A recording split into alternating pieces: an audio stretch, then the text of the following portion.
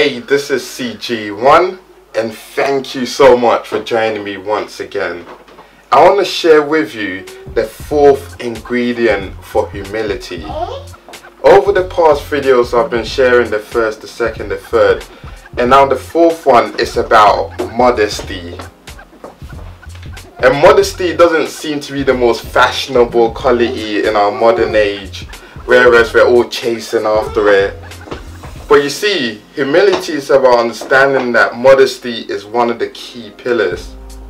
That it tells us that after we do good deeds, we place a seal on our lips, not boasting it to others.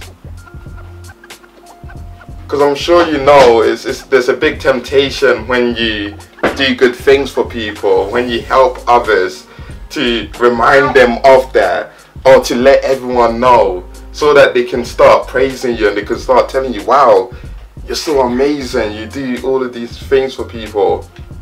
But that's not humility. That's not what humility is about. It's about really keeping quiet, working in the dark when it comes to doing good things, making sure that you're not doing things so that people can retaliate and just give you things or start praising you.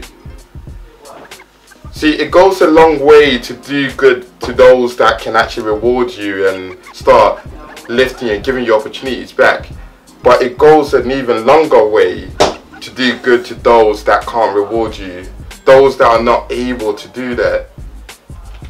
And that's why I want to challenge you. A truly humble person doesn't go around letting everyone know of the amazing things that they do for others. They place a seal on their lips, keeping it quiet, keeping it in the dark, making sure that so many people don't find out about it, because their heart is in the place of service to others, not gaining compliments and making everyone know about what they do. So to be truly humble, it's about practicing modesty of silence after good deeds, helping people out of a true heart of compassion and care, not out of a self-centered heart, not out of a heart that seeks the praises and adulations that you receive from others. This is CG1 and you have the seed of greatness. Man, it's hot.